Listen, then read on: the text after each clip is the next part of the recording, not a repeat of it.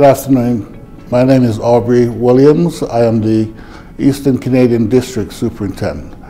There are 3 churches in the district. We have one in Quebec, which is the French province, and we have 2 in Ontario. One just outside Toronto in a city called Brampton, and one in Hamilton. I pastor the church in Brampton myself, along with Pastor Aubrey Williams and Pastor Rowan Tummings. So the 3 of us work together in the Hamilton church, which is also called Access Community Church. That is Pastor Richard Palmer. And we also have Pastor Obed, who pastors the work in Quebec. Quebec is a French province, but that's predominantly a Hispanic church. They actually do some services in French and Spanish. The second thing I wanted to talk to you about basically is the district and its survival of the pandemic, where I'm happy to report that all 3 churches came through the pandemic relatively unscathed. What we do notice, yes, we did lose a few members, not many. We also lost some financial support as a result of folks not necessarily coming out to church as they would normally.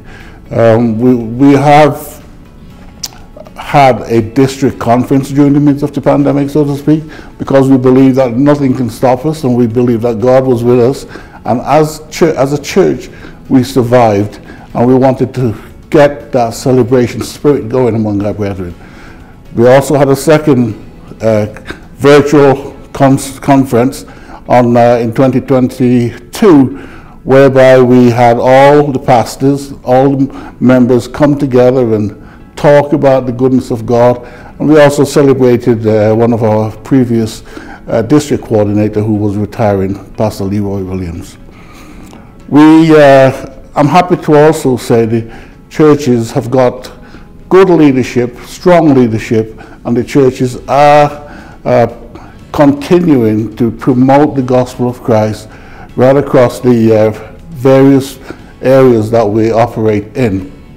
And our leadership team is sound, and we plan to get together even more to promote our mission. We have various ministries, whether it's women's ministry, men's ministry, various ministries, youth ministry, and they all are getting back on track. We're all back in church. All churches are having services again in-house, and we are progressing, and we want to give God thanks for His goodness towards us, taking us through the pandemic and allowing us to be the people He wants us to be in promoting the gospel of Christ. Thank you very much.